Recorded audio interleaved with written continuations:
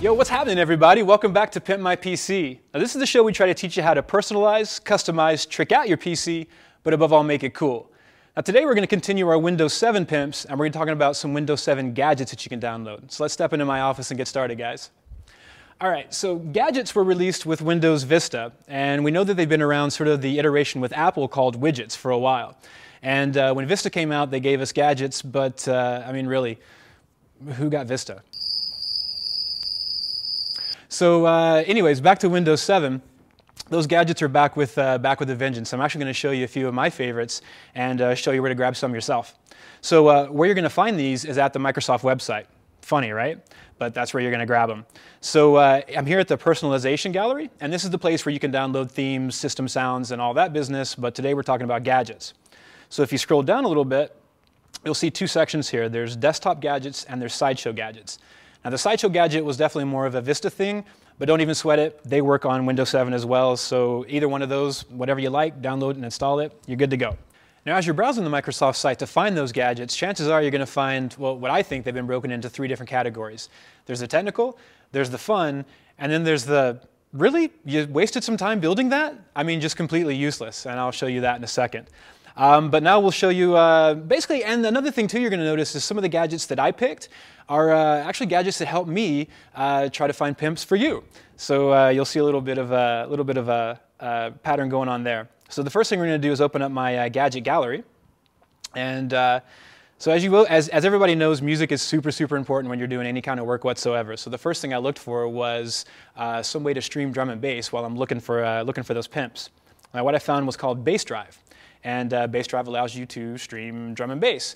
Now, if drum and bass isn't your thing, that's cool. There's hip-hop stations, there's metal, and rock and or roll if you're into that as well. So basically, whatever music you're into, you can stream it from your desktop using the gadget. So I'll just play a little sample here for you guys. It's just that easy, man. Pretty cool, right? Now, another thing, too, you're going to notice as well is these gadgets, once you open them, they will stay on the desktop once you close the gallery. So you don't actually have to keep your gallery open in order to keep that music playing. So that's a pretty cool feature as well. Now, another thing that I do is I look for a lot of videos online as well, searching for different mods and pimps and basically OS tips, right, just to share with you guys. So now I can do that without the need for a browser. I can do it right from this gadget. It's called Zapping Box, and it's pretty cool. So I mentioned this before. I'm pretty stoked on the game, so we'll just stick with it. Unleash 2. So we'll see if we got any Unleash 2 trailers. It looks like I do. So as you can see, that just opens up the player, and that's going to start playing that YouTube video in my gadget, no browser necessary, and that's pretty cool. And now, when I'm looking for those pimps, sometimes I get a little bored, and I need to stave that off just for a couple of minutes, right? Now, the way I do that is with some of the games that the gadgets offer you. Maddie, I swear to God, dude, do not do that severely date thing, all right? Because everybody still loves Pong. I don't care. Can I play it on my PS3? Oh, my God. No, you can't, really. No. Pwned. All right, so there we go. So now you see I got my Pong up. Gonna click Start. See if I can turn that one back. Booyah! That's right. Take that, Maddie. You didn't think I could do it.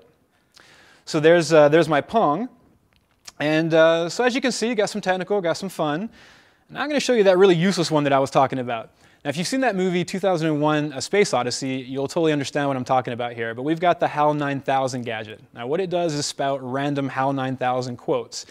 And if you've seen the movie and you've ever done some work on a computer, we've all made the same, "What are you doing, Dave?" lame joke. Well, now this gadget will make the lame joke for you.